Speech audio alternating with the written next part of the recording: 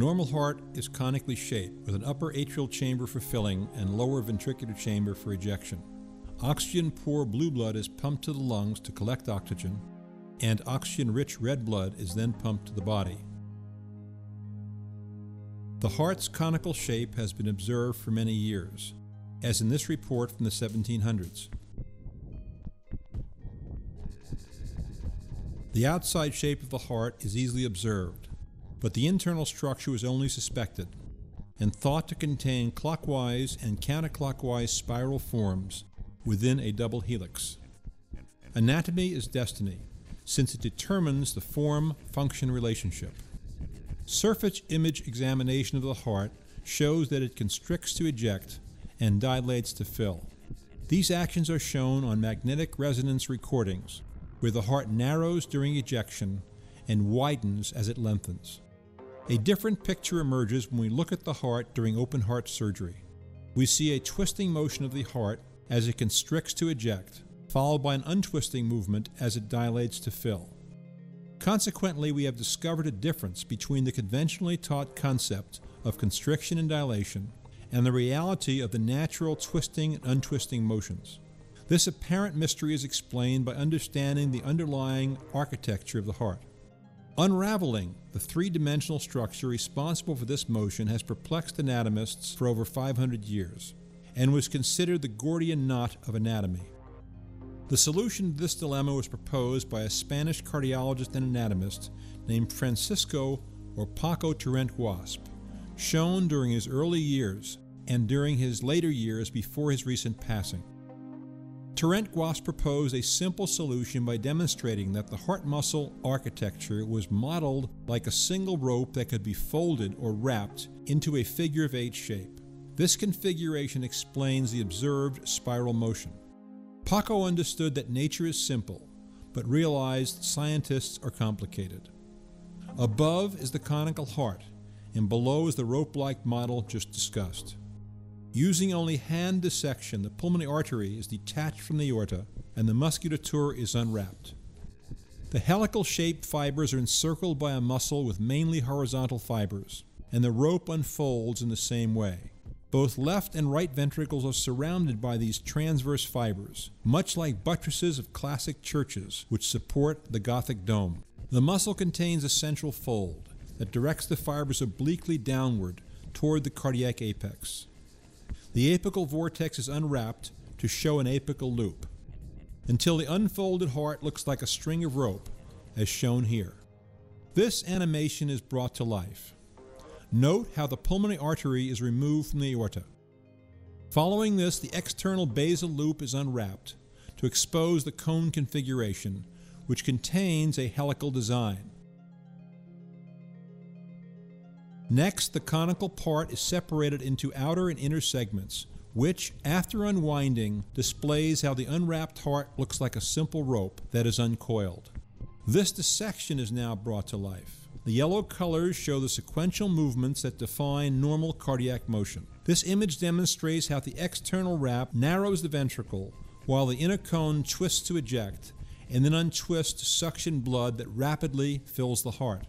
The three-dimensional exposure of these actions is evident from a topographical view, showing how the base of the heart moves counterclockwise initially, as it wraps around the twisting central part, moving in a different direction.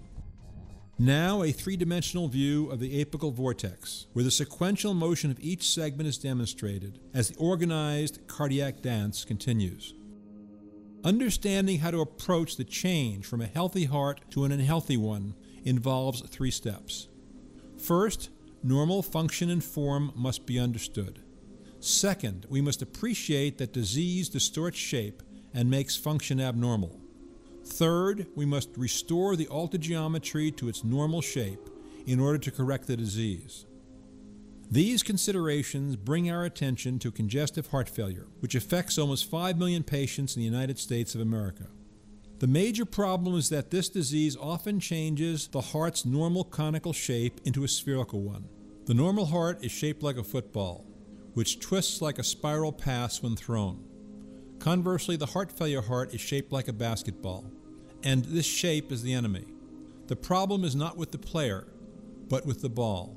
The surgical job is to change the basketball into a football. From a local perspective, changing shape is the name of the game. These functional comparisons are made by viewing the normal heart first.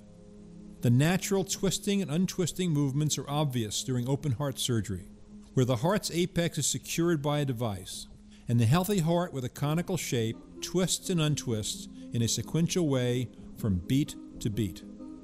Conversely, these natural movements disappear during congestive heart failure.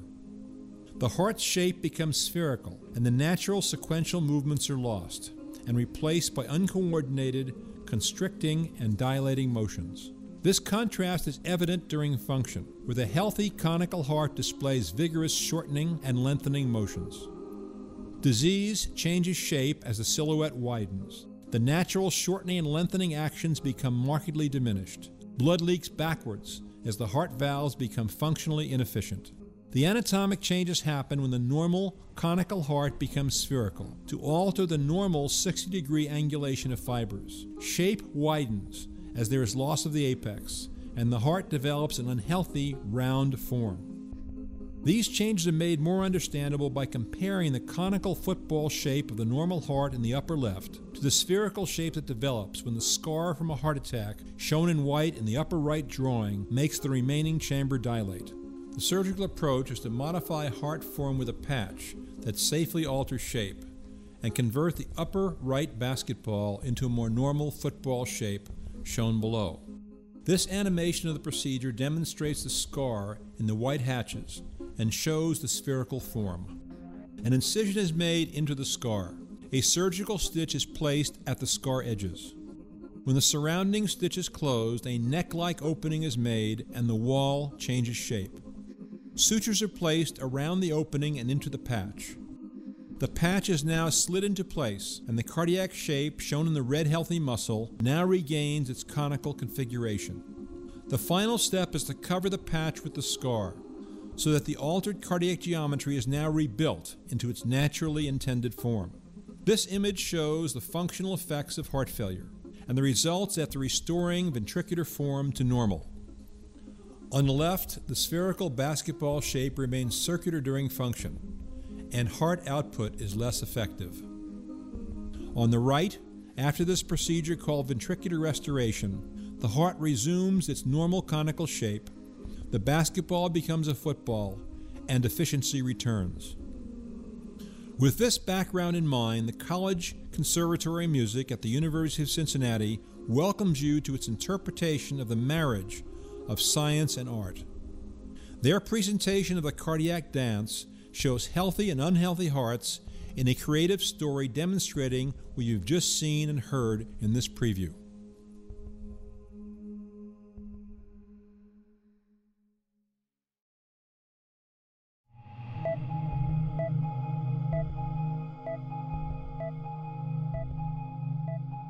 The cardiac dance is the twisting, pulsing rhythms of the human heart, expressed by dance, music, and multimedia. In Scene 1, the dancers generate the cardiac form with a segment of fabric. Its spiral configuration creates the joy of harmonic movement. Torrent Guasp's helical design is also the inspiration for the hanging set piece. Scene 2 begins with a heart attack, which disrupts the form and interrupts the normal twisting and untwisting motion of the heart. This is followed by a progression into heart failure, in which the heart, originally conical like a football, dilates to become round like a basketball, and its function progressively worsens. Scene 3 demonstrates the tragic impact of such dysfunction on real lives, and leads to a decision to rebuild the normal geometric form through surgery. In Scene 4, the operation transforms the basketball-shaped heart back into a football, enabling the salvation of shape and movement. Scene 5 documents the renewed joy in resuscitation. The rebuilding of the natural spiral formation restores the excitement of life.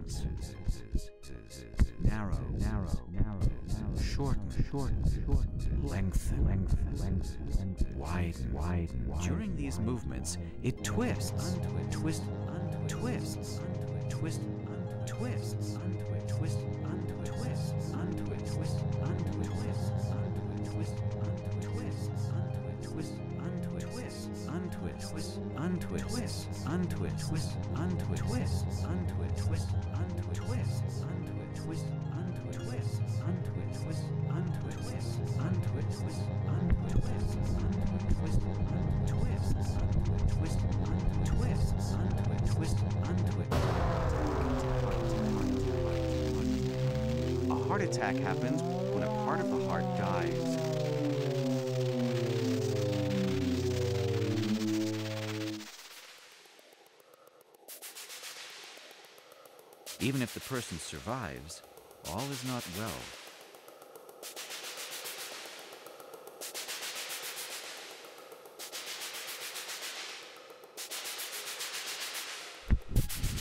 The heart begins to dilate and stretch to try to compensate for what it has lost.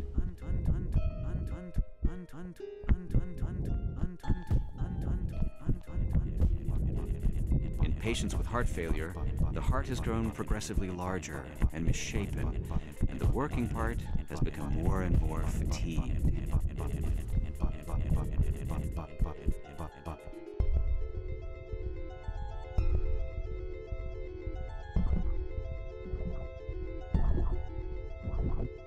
A normal heart looks like a football, and its motion is like a spiral pass.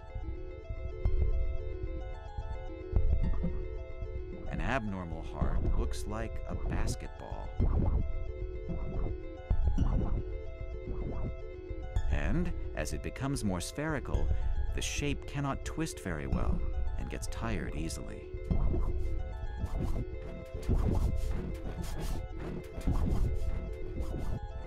Instead of twisting and untwisting normally, it begins to only narrow to eject and only dilate to fill. Narrow to eject.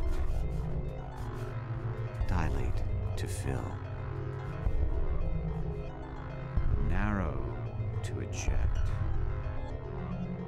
Dilate to fill.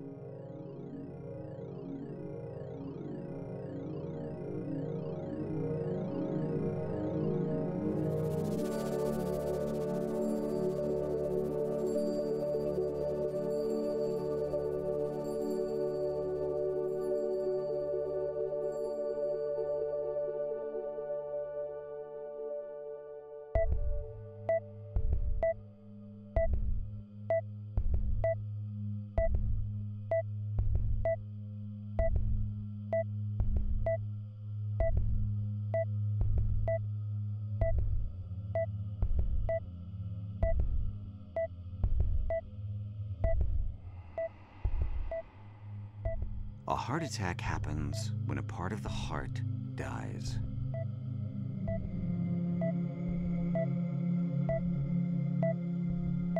When a part of the heart dies. We can deal with heart failure in a purely geometric way. When a part of the heart dies. Through surgery, the heart is transformed from a basketball back into a football.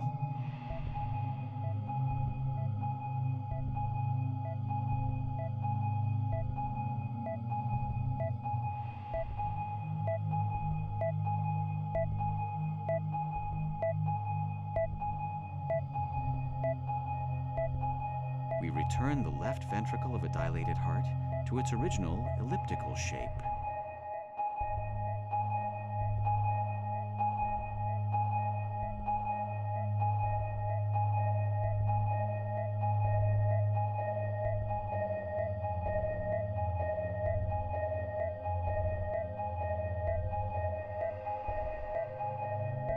The goal is to bring the heart back to nature.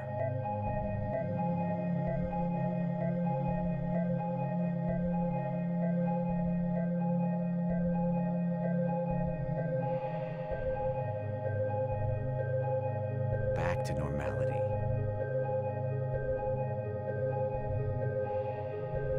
Normality, normality, normality, normality, normality, normality.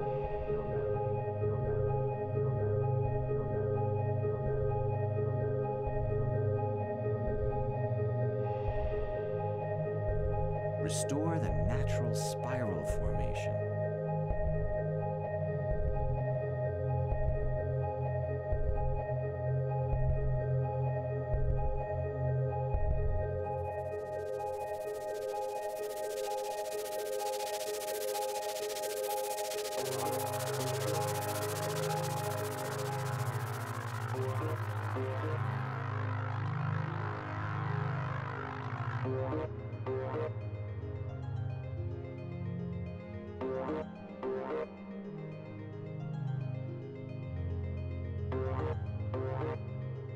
This concept of the normal anatomy of the heart and how normality is changed by pathology allows us to go back to normality.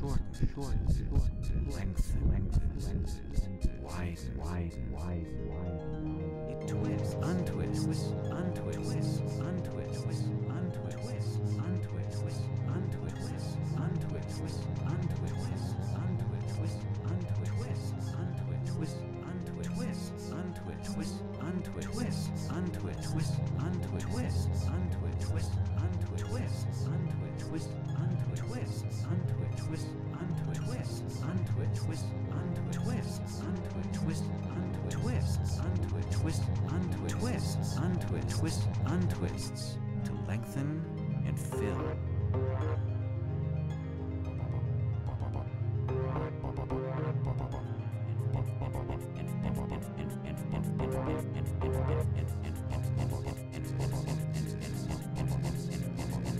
As our understanding of nature grows, we are able to find new ways to heal.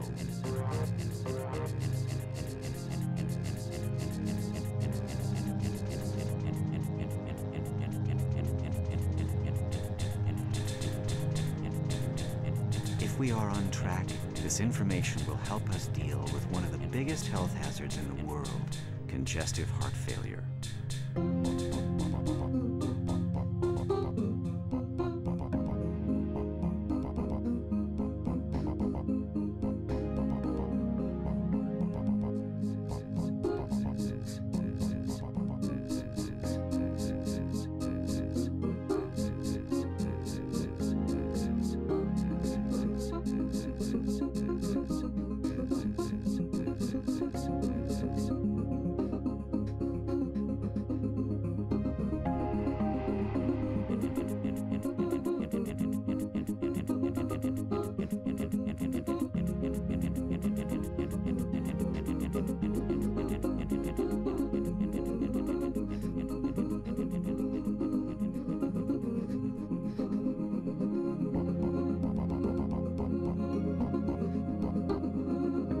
heart is just one of the many spirals of life.